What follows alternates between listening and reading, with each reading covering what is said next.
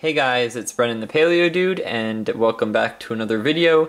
Today we'll be taking a look at some progress I've made on my Burgess Shale Lego diorama. We've been sorting Lego for a while now. Well, I haven't. I've been at school. My family has. But thanks to that, now it's easier to get certain pieces and colors that I want for this build. And I've taken some time now to finally just put together what I have, and it's actually looking quite nice. So the environment is actually at the base of a underwater cliff. That or it's on top of it. I just went with like the stereotypical recreation that you see a lot of classic artists do, where it's at the base of this rock formation here. And yeah, no, all of the builds are based off of actual fossils from the Burgess Shale site. So like Marpolia, I think that's what it is the algae, the green seaweed-like stuff you see in the back. I've got my beautiful Chancellorid. I actually updated it. My original is very chunky and not well built. Falls apart easy. That one in the back, very structurally sound. I'll probably do a video on it in the future on how to build it. It's pretty straightforward, but might turn out to be a fun little series. Got a bunch of sponges and whatnot. Little Pacaya in all black. I might do a white version as well, if I can find those antennae pieces, actually, because I think they make them in white. I know they make the part that connects to the stud in white. Mostly today I've been working on the trilobite.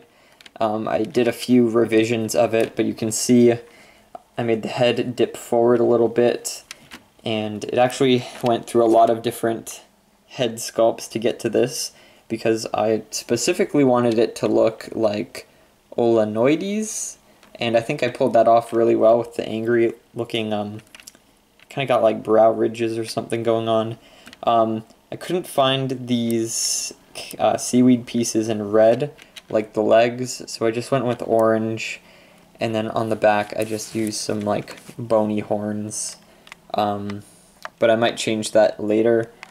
But this was probably the funnest to build out of everything that I worked on today. What else we got? Waptia is back there. I need to make some more. I have the pieces now. I upgraded my Anomalocaris. It now has more of the limbs, the swimming appendages.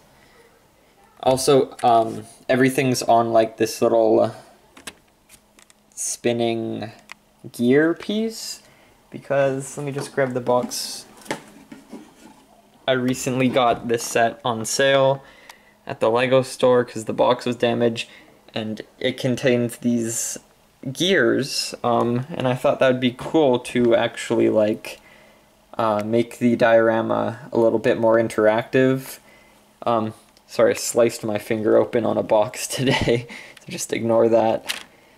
So I have this like little fancy key. Give me a second, I'm trying to pull it out. Yeah.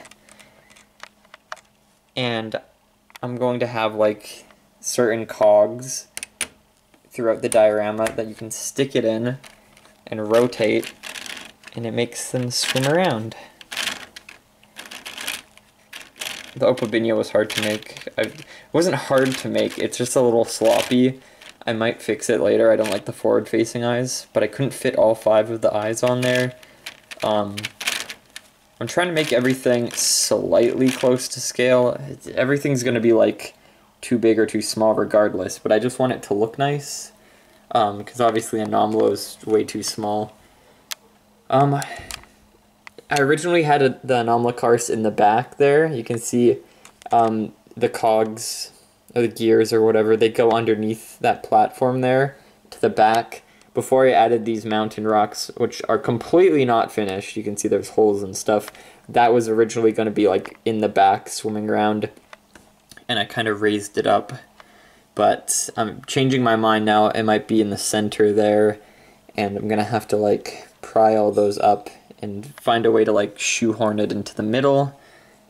I also got some of those, I think they're called like They're the bracelet ones. They're like little charms. You get them in bags, a bunch of small pieces, and you add them to like a bracelet. But they have a bunch of these pizza slices, and holy cow are they perfect for brachiopods. So I'm going to start finding what colors work the best for this layout and placing them along the rocks. Brachiopods are these little shelled animals.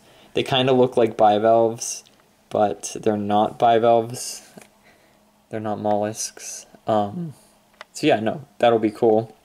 I'll probably add 3 or 4 different colors of them and have them in little color coordinated patches like I do with the choya sponges right there.